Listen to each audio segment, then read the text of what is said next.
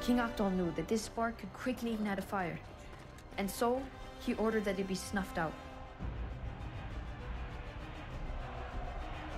They thought they were getting a martyr. Instead, they got a miracle.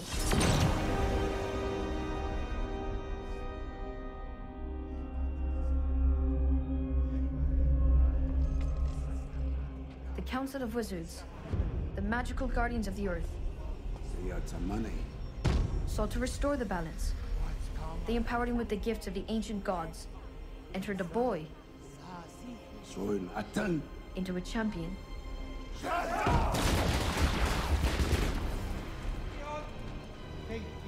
But the crown had already been completed.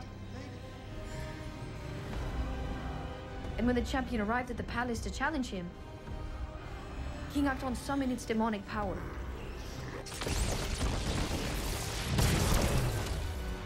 In the ensuing battle, the palace was destroyed, but the champion was victorious.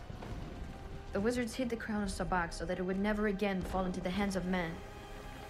And the champion was never heard from again.